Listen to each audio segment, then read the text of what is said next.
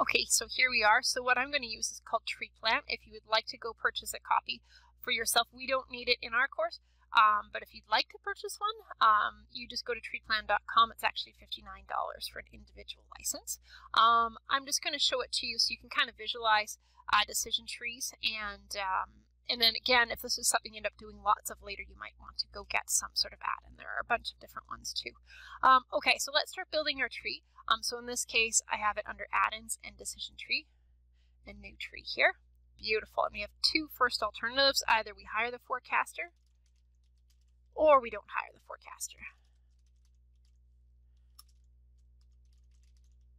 For now, I've considered the forecaster as free. If they were not free and I had to spend money on them, I would put it in right there. Like, let's say if I had to spend $30,000 for the forecaster, there I would put it right there. Let's just set it back to 0 for now. Now, if we do hire the forecaster, what's going to happen next is the following. I'm going to change this to an event node with 2 possible nodes. Okay, so if we do hire the forecaster, there are 2 possible outcomes. Either they forecast high demand, or they don't forecast high demand. So forecast, let's just call it low demand. Truly the opposite of forecasting high demand is forecasting not high demand. But anyways, okay, and then we add the probabilities of those in. If you recall, here they are right here back in our table, the 0.755 for the first one, and the 0.245 here are the odds of the forecaster forecasting high demand or low demand. Okay, moving on. Now, after the forecaster has forecasted high demand, we don't want an end node. From there, what might happen is the following. We have another decision to be made. Okay, and so we are going to decide based off of that forecast. This error is okay, by the way, if you end up using this. Based off of that forecast, we can either build a new plant or don't build a new plant. Okay. Now, I haven't associated any costs. This is where you could put them in if you're doing a more complex problem. And so if it cost you, let's say, $52 million to build a new plant, you would put that cost in right there. Beautiful. From there, same idea as before. Whether they forecast high demand or low demand, we still have the same decision whether to build the new plant or not. So what I'm going to go do right here, if I click right here on this decision, I can go and copy it. And then I'm going to put it in right there. Awesome. Good. Ignore all of the errors. Sorry about those. Okay, this add-in actually works well. It just likes to give that error many times. It's especially because I'm recording videos right now, so I'm really taxing the CPU on this poor computer.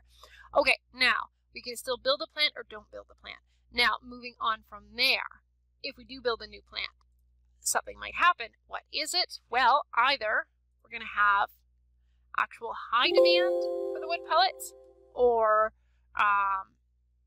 actual low demand. Actual high demand for pellets. And we're again just going to call it low demand. Okay, for these wood pellets. The odds of these things occurring are the following. So the odds of high demand, given that the forecaster forecasted high demand, well, that we get from our Bayes rule. That is this 0.95. Okay, given the forecaster forecasted high demand, what are the odds of low? We get that right here. Sorry, off our Bayes as well. That is the 0.046. Beautiful. And now we can start putting in our payoffs. If they forecasted high demand, we built that new plant, there was actual high demand, our payoff we get from our payoff table is at $13.5 million. If they built the new plant, there's actual low demand, then we lose $53.6 million. We can just get that off of our payoff table.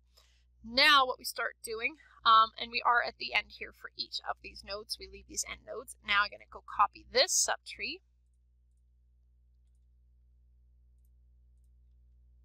and paste it right here.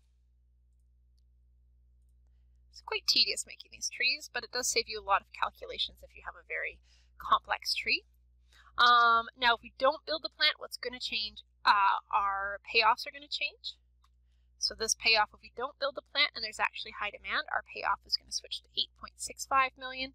If we don't build the plant and there's actual low demand, our payoff is 1.6 million. These probabilities are still the same as above because the forecaster still forecasted high demand. So we're still kind of in that subtree, if that makes sense. Okay, we are not done yet. So this is a long video on how to do this tree. Okay, now moving on here. What if the forecaster forecasted low demand? Then a lot of the same things are going to happen. Either there'll be actual high, actual low. Okay, and so let's go copy this subtree right here.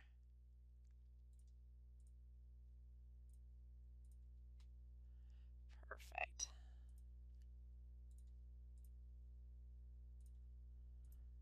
So this add-in is a little bit clunky, but it does help you get all of your expected values if you don't like calculating them any other way.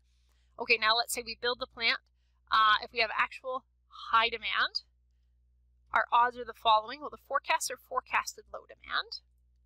Going back here, the odds of high demand are 0.734. And here, the forecaster forecasted low demand. The odds of actual low demand are 0.265. And then our payoffs are the following. So we built this new plant. Let's go grab our payoffs off of here. The $13.5 million and the $53.6 million loss. So if they built a new plant and there's high demand, they gain $13.5 million. If they built a new plant and there's low demand, they lose $53 million. Okay, carrying on here. What you can also do too, if you want, you can lock your references to your payoffs. I'm just going to manually update them. Okay, I'm going to go also copy this subtree now. Copy subtree and paste it right here. Beautiful. Okay, so they don't build the plant. The odds are still the same as before for high and low demand. Here they are. What we need to change are the payoffs. Those actually changed nicely. The 8.65 and the 1.63 are great. Okay, so now we have our two options. After we've hired the forecaster, either the forecaster will forecast high demand or low demand. Okay, and then from there we can either build the plant or not. And from there we have actual high demand or low demand for each of the cases. We could also, if the forecaster forecasts low demand, choose to build the plant or not, and we have all of our outcomes. Finally, we could also choose not to hire the forecaster and just do this whole piece. So I'm going to copy this right here, starting with this node. I'm going to copy this whole subtree. This whole scenario also unfolds if we don't hire the forecaster. We still either choose whether or not to build this plant. So I'm going to go to add-in, copy this subtree right here. Add-ins and paste subtree. Good.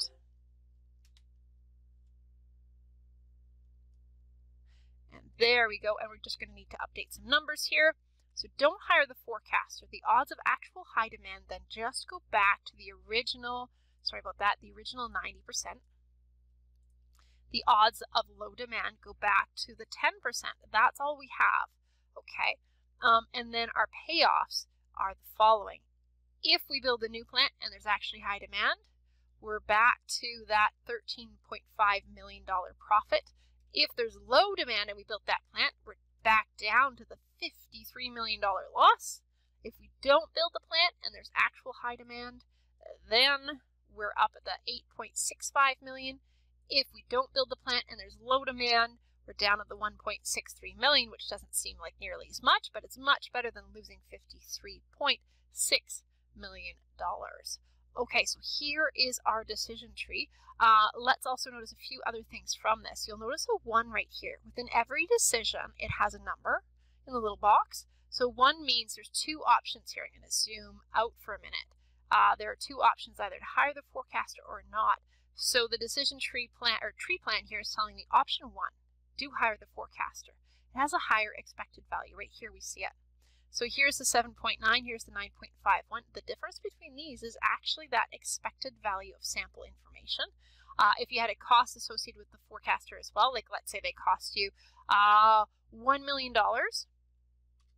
you'd put that as a negative in this case, then that would also factor in, and this number right here still is the 8.5, which is the better option to hire the forecaster. The difference between, let's see here, these two numbers will still be that expected value of sample information. And you can try playing with the hiring the forecaster and how expensive it is. Let's say we put it up at $2 million, then we change to option 2, don't hire the forecaster. Because this is a better option. So you can play with the cost of the forecaster and it will tell you which decision to make. So we're going to go up decision 1 here. Okay, carrying on, here we are within here. You'll notice this number is actually the expected value for this whole piece right here. We've hired the forecaster. What is the expected value of that whole kind of decision analysis problem? Okay, moving on. Let's say the forecaster forecasts high demand. Looking up here, there's a 1 in this box. What this means is 1 is yes, we should build this new plant. 2 would be this bottom option. So yes, build that new plant with these possible outcomes. And now let's say the forecaster forecasts low demand. Then we have box number 2, or sorry, a 2 in this box, which means pick option 2, which is don't build the plant, with an expected value of 6.78755 million. Okay, so all of your expected values and the appropriate decisions are contained within this tree, which is pretty cool. It takes a little bit to set it up, but it gives you lots and lots of information, and it also gives you a good map of what's going on. The only thing that's too bad here is that it's just, it's so tall here, it's almost hard to see this whole tree all in one window. Okay, that concludes how to do a decision tree in Excel for this problem. Thanks for watching.